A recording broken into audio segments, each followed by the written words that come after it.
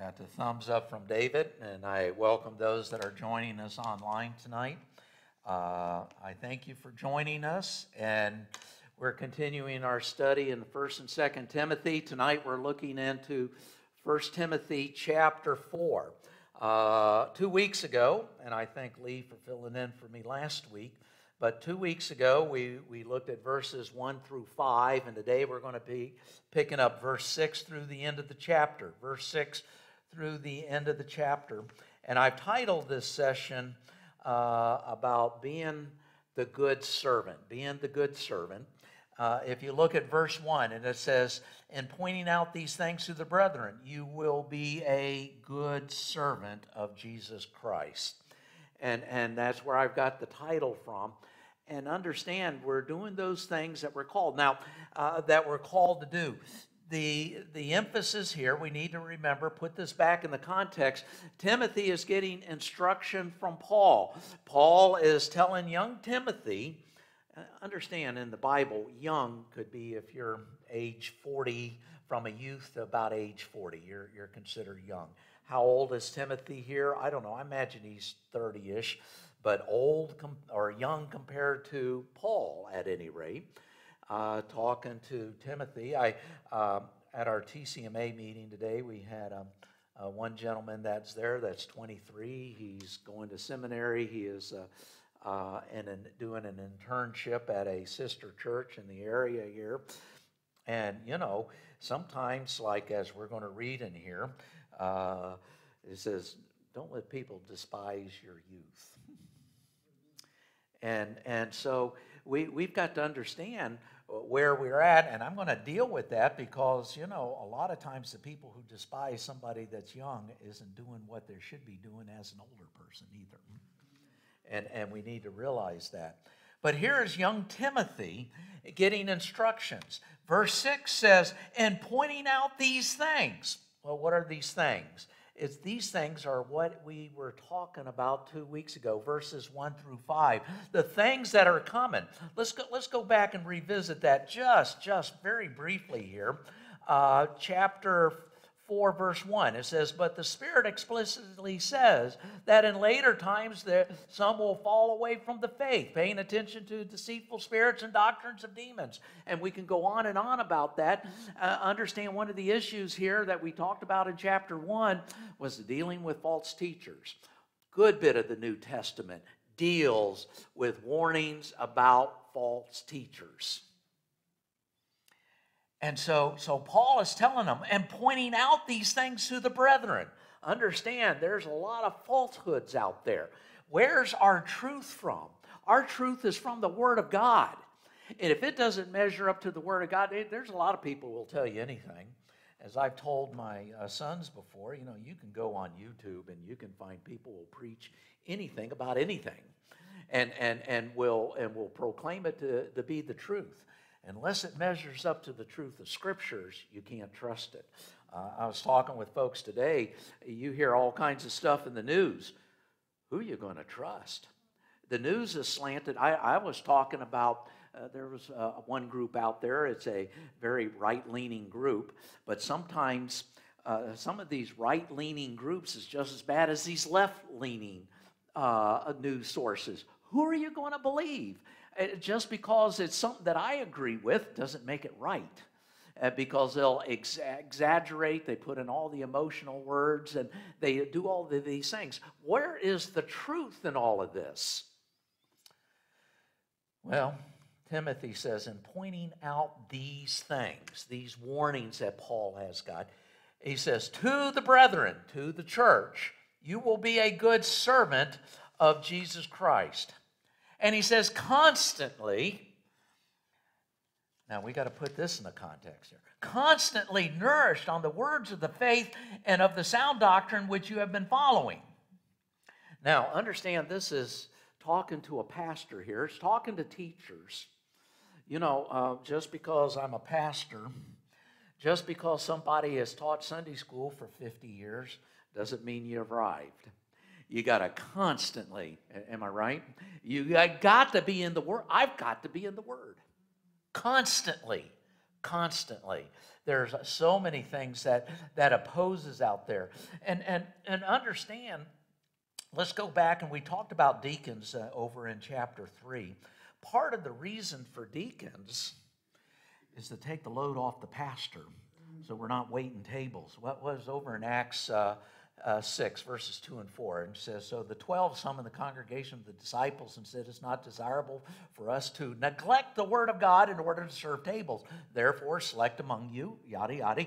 And it says, but we will devote ourselves to prayer and the ministry of the word. It takes time to study the word.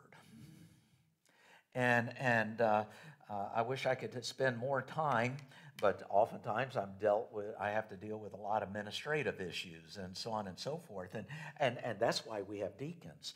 But I've got to be in study so I can bring the truth.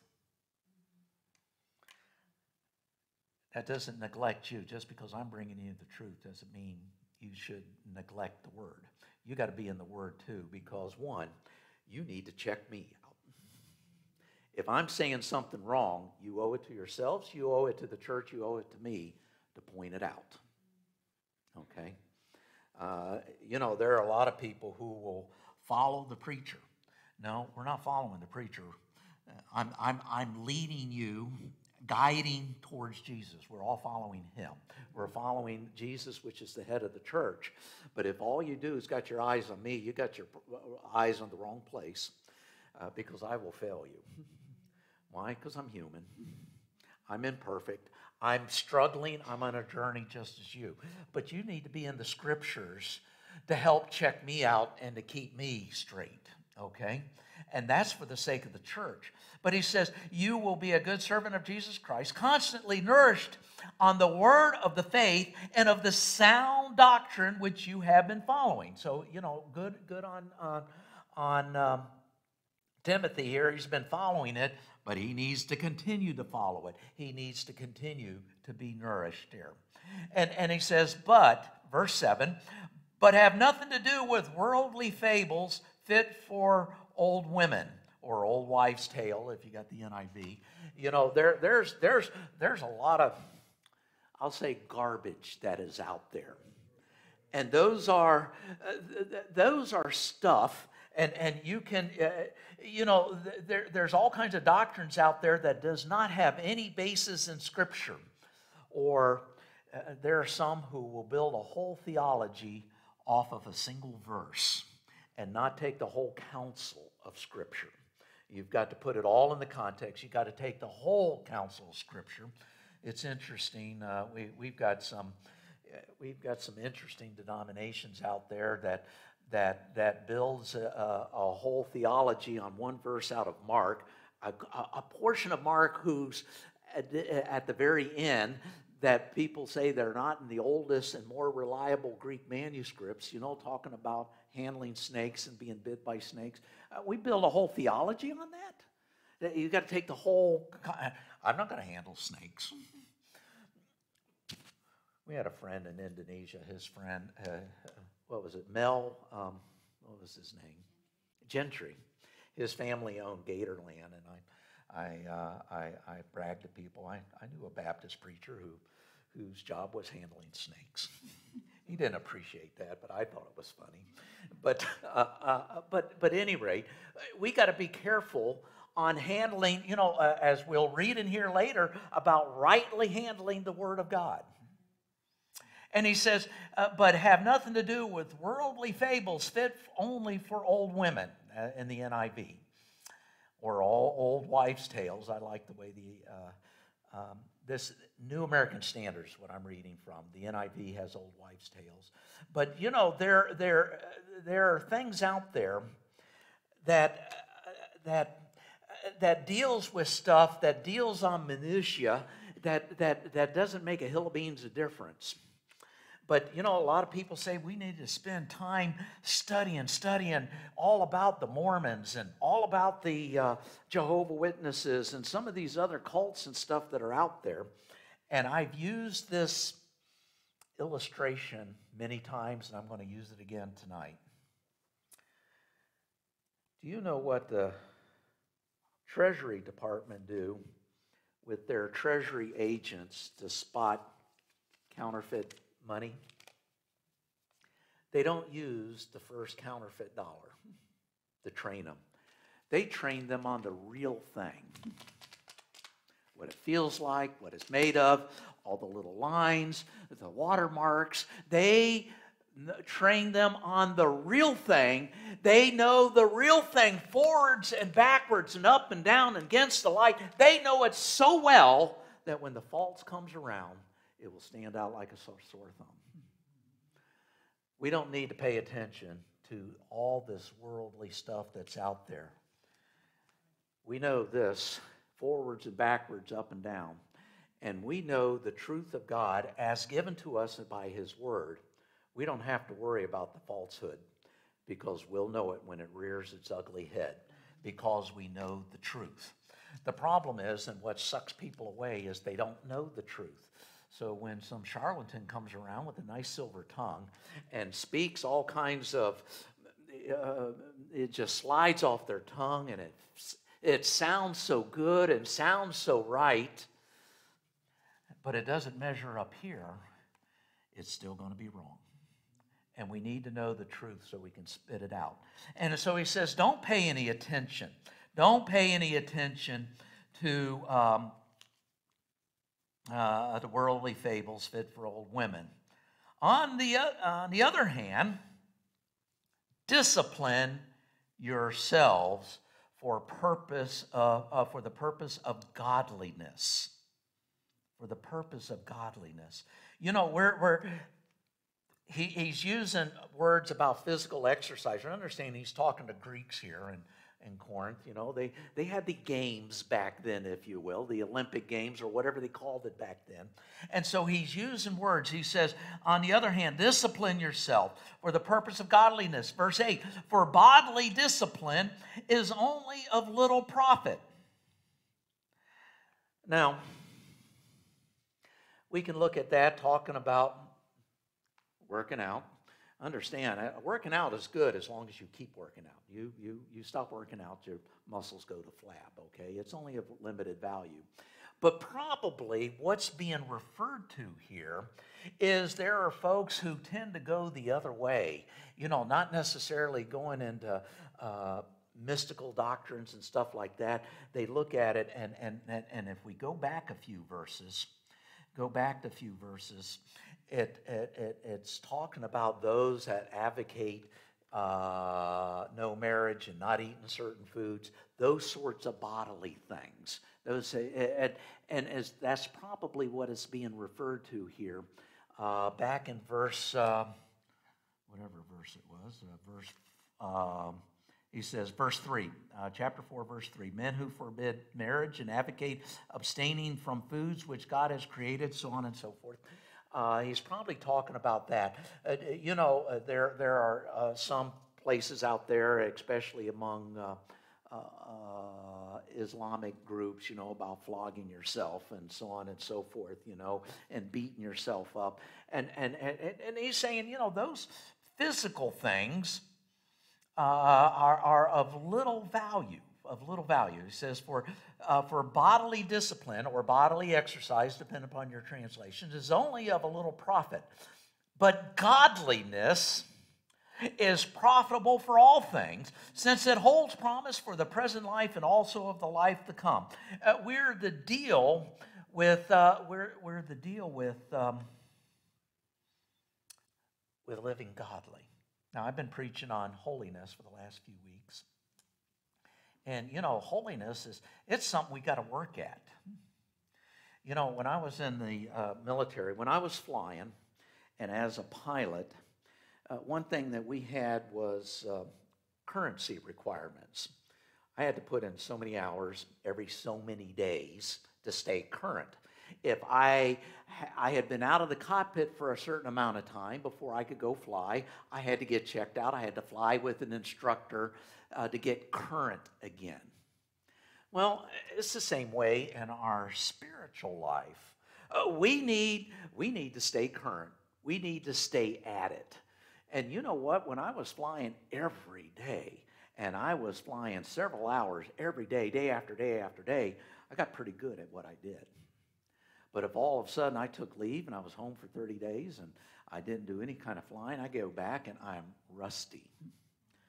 You know, in our Christian life, similar, you know, we okay, I'm going to take a break. We never take a break from our lives. We work at being godly. We work at being godly because we get better at it the more we do it. We let it slack for a day or two, and we get slack and we're rusty at it. Okay? And he says, discipline yourself for the purpose of godliness. For bodily discipline is only of little profit, but godliness is profitable for all things, since it's hold promise for the present life and also of the life to come. Understand, we're building up our rewards in heaven here. Verse 9, it is a trustworthy statement deserving full acceptance, period. Verse 10, well, what is a trustworthy statement? It's interesting to look at that in different places in Scripture. What was a trustworthy statement? The statement that came before or the statement that comes after? And we can make arguments for each. In fact, if you've got the NIV, it very clearly indicates the statement that follows. Because they put it, because he says in verse 10, for it is for this that we labor and strive, and it's in parentheses dealing with the statement that follows there.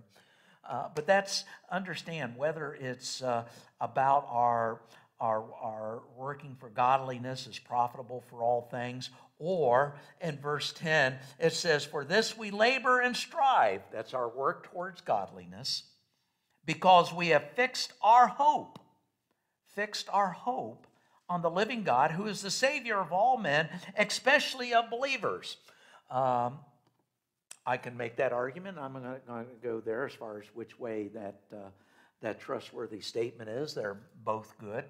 But understand what we're talking about here is holiness, our work to be godly.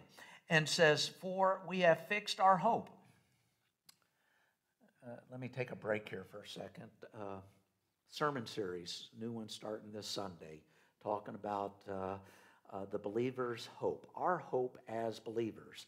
And this is leading up until Easter. I'm going to be going through 1 Corinthians 15 on Sunday morning, talking about our hope being the resurrection and that aspect. But our hope is on the living God. Understand, anything short of God, our hope is built on nothing. Everything in this life is temporal. I talked about that last Sunday. But our hope is on the living God, who is the Savior of all men, especially of believers. Sometimes I think that's kind of unfortunate the way that's worded, because here again, this is where taking the whole of Scripture in there, is God going to save everybody? No, but the potential is there. The potential is there to save everyone. I mean, we just read back in chapter 2 verses 4 to 6, and he says in verse 4, it says, who desires all men to be saved. God desires everybody to be saved and come to the knowledge of the truth. And then verse 6, talking about Jesus, says, who gave himself as a ransom for all. Jesus paid the penalty for everybody. But not everybody accepts it. So the potential, God is the potential Savior of all men, and he is the definite Savior of a few who believe. And so even Jesus, it's interesting, Jesus talked about those that are saved. Over in chapter 23 of Matthew, on his triumphal entry, he's coming down to Jerusalem, and he weeps over Jerusalem.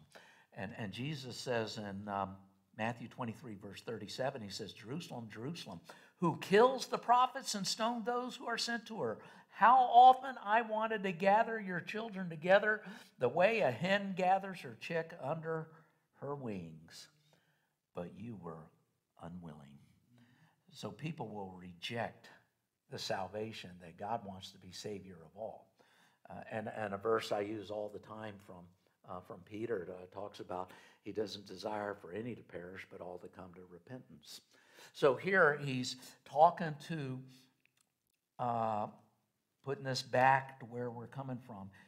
Paul is talking to young Timothy, and he says, we're labor and striving for our godliness because we have fixed our hope on the living God, who has the potential of saving all men, and especially for believers. And so he says on verse 11, he says, prescribe and teach these things. That was his job as pastor. That's a job for many of you as teachers. We are to teach these things. Verse 12, let no one look down on your youthfulness, but rather in speech, conduct, love, faith, and purity, show yourself as an example of those who believe. I don't have to expound on this a whole lot, but I'm going to. There are some young folks out there that's got it together. They have diligently studied the Word. That doesn't mean they're there yet, but they're living, they're walking the talk, and they're talking the walk. And then there are old folks, and I preached on this a number of weeks ago, that the writer of Hebrews was writing to. Hebrews 5:12 says, though by this time you ought to be teachers. Isn't it interesting? Those that probably are walking the walk the least is probably saying, who are you to tell me what's right and wrong, And he says, though by this time you ought to be teachers, but you have need again for someone to teach you the elementary principles of the oracles of God, and you have come to need milk and not solid food. I remember in Indonesia we had I don't know how old the kid was, 12, 13, 14 years old, came to know the Lord.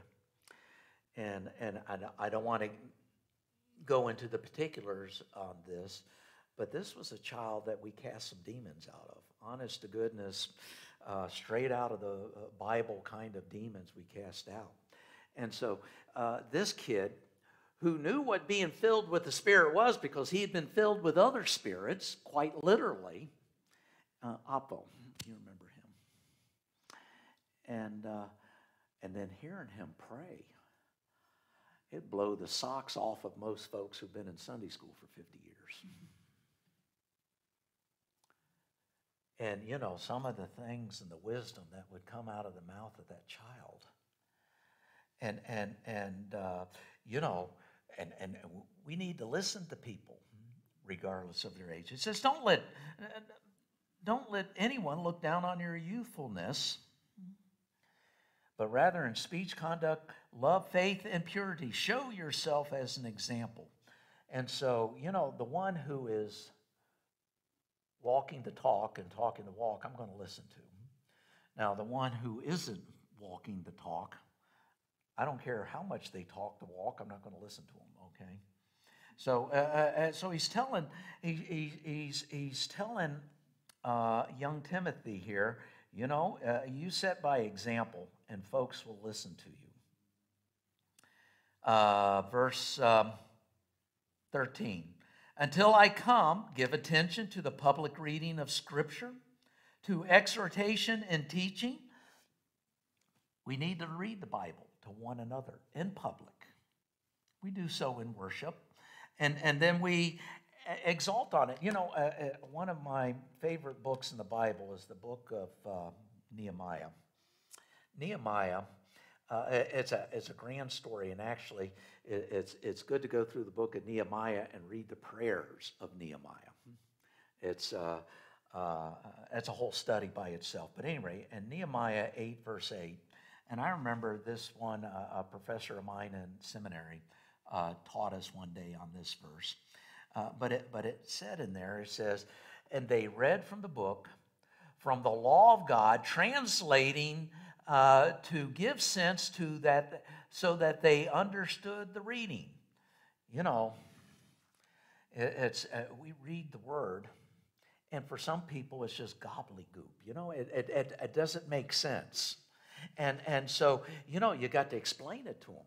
And in the context of that in Nehemiah, there's a whole list of names that I can't pronounce that comes before that. And these were the scholars who sat on the stage, with Ezra as he was reading the word. And these were the scholars who went down among the people and explained it.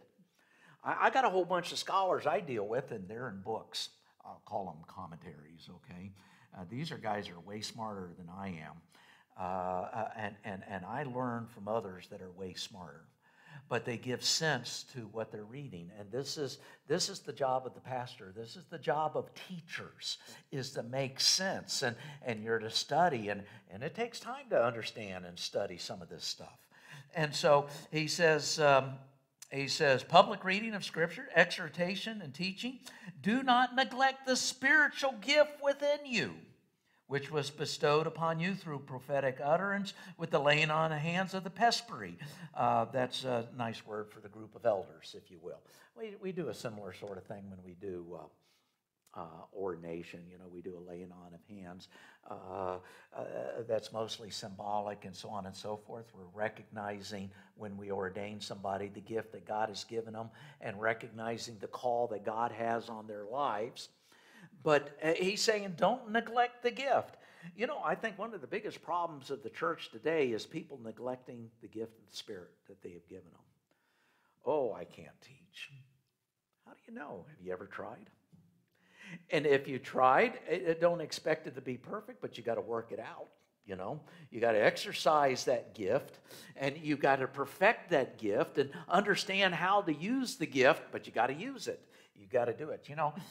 People saying, well, I can't teach. Well, God doesn't call anybody to do anything that he doesn't gift you the ability to do. And I think sometimes gifts are use it or lose it. And so we need to exercise the gift. He says, don't neglect the Spirit that is within you. 2 Timothy 1:6. We're going to read this when we get over into 2 Timothy. But he says, for this reason, I remind you to rekindle afresh the gift of God which is in you. And we've got to rekindle it. Sometimes we've got to remind ourselves what it is that we're doing. And sometimes there are those that can teach, and they know they can teach, but they're not teaching. Why? Well, nobody's asked. Well, have you asked? If you have the ability to teach and you're not teaching, then maybe you need to start a Bible study group. Heaven forbid, you can teach other days other than Sunday mornings. You can get a group during the week. But if you've got the ability, you need to rekindle afresh that gift that is within you and use it. He says in verse 15, take pains with these things. The NIV says meditate. It's interesting, the Greek word here. It's talking about give over yourselves completely to these things. Your spiritual gift, the exhortation and teaching of the word. Exhortation, that's just another word for preaching. Give yourself over to these things. Be absorbed in them so that your progress will be evident to all. I was talking to Ellen the other day, and it's been a while back, but she had commented, my preaching's a little better today than it was 12 years ago when I first came here. It gets better with time, I'm using the gift God has given me. I'm not saying this because of anything that I've done, but God has allowed me to use it. And the more I use it, the better I get at it, okay? Teaching is the same way. He says, be absorbed in it so that your progress is evident to all. And then in verse 16, and this is where we're going to close tonight, it says, pay close attention to yourself and to your teaching. Take inventory, okay? Preserve in these things, for as you do this, you will ensure salvation both for yourself and for those who hear you. Pay close attention. When I prepare a sermon, one thing that's very evident to me is that sermon's got to speak to me before I can speak to you. It's got to preach to me. And I've got to take inventory. I can't preach something that I'm not already doing myself. And sometimes before I've said on a sermon, I got to put it off until I get myself straight on this before I can preach it. And he says, take inventory, take close attention, and to your teaching. I've got to listen to what I say. I've said some pretty nice stuff. I need to listen to myself. And I have to follow what I say too, okay? And the teacher is the same way. I need to listen to yourself. Speaking of teaching, and I've said this many times before, you know who learns the most in the class? It's always the teacher. The teacher is, understand when I come to you with a sermon, I'm only giving you that much of all this that I've studied. And a lot of times my problem isn't what to preach, it's what to leave out. Okay? There's a lot of stuff that I can get into, and I don't because I just don't have the time. I don't want to go, a lot of it gets academic, and some of this stuff I find fascinating. You hear me talk about, well, the Greek says this, and I can get into all the different particulars because I find it fascinating. It might be boring for most other people, but so I try and leave some of that out, and I try and stick to the main points, but understand there's an awful lot there that I leave out. But at the same time, it says that you got to pay close attention to yourself and to your teaching. Preserve in those things, for as you do this, you will ensure salvation both for yourself and for those who hear you. Salvation here, or in some translations, it will say you will save yourself and you will save others. We're not talking about salvation in terms of the word is concerned, but back in the context here, when we're talking about these bad things that are going to come down the pike that we read about in those first 5 verses of chapter 4, when we talk about false teachings, if I stick close to the word, I'm going to save myself from false teachings. If I preach the word faithfully, those who hear me will be saved from false teachings and from the falsehoods that are out in the world. So we're talking about enhancing our practical, remember, our positional and practical holiness. We're dealing with our practical holiness. We're dealing with preserving ourselves vice the world. And for me as a pastor, for many of you as teachers, that's a huge responsibility.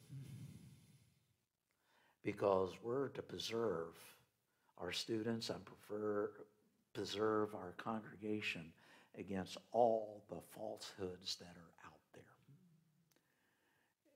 And you don't believe there's falsehoods, just turn the news on. Here I talked about that a minute ago. What are you to believe, But it's got to measure up the Scripture, and we've got to be in the Word. And so this is the information that Paul is imparting, the instruction that he's imparting to Timothy here. Preach the Word, and you got to follow the Word. And this is a theme that we see over and over and over. Go back to verse 15. It says, take pains with these things. Be absorbed in them. In other words, we get to a point and we kind of plateau. If you plateau, you're probably starting to decline. We're always growing. I am not there yet. I like to think I'm a little better than I was a year ago, and I like to think next year I'm going to be a little better than I am right now. And I'm reaching that. I forget what lies behind, but I'm striving for what's ahead, and what God has, what Jesus has called me for, has called you for, and we're on a journey. We need to take pains. We need to meditate these things. We need to be absorbed in these things, so that our progress is evident to all. Get into chapter 5 next week. Let me go ahead and close us in a word of prayer. Heavenly Father, thank you for your word. And Lord, may we do more than just read your word, And even as we attempt to understand it and absorb it, Lord, may we live your word. Lord, may we be so filled with your truth that when the falsehoods come, it will be very evident to us. May we be filled with your truth. Lord, as we leave this place, we carry your truth to an unbelieving world, a world that is dying, and Lord, that desperately needs your word. Lord, may we be faithful with what you have entrusted us with the gospel of Jesus Christ to a lost world. Lord, be with us, guide us, direct us, empower us to do your will, and may Jesus be glorified. For it's in his holy name we pray. Amen. Amen. God bless you all. We'll see you Sunday. See you Sunday.